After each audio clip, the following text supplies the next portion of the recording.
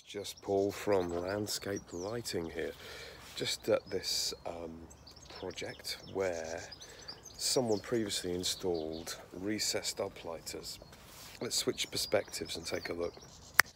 Yeah, so we've got that classic mistake of uplighters near steps. So as you can imagine, if I look down, I just see the surface of the LED module. It's all glary, and actually probably end up seeing less of the step than I would if there was no lighting.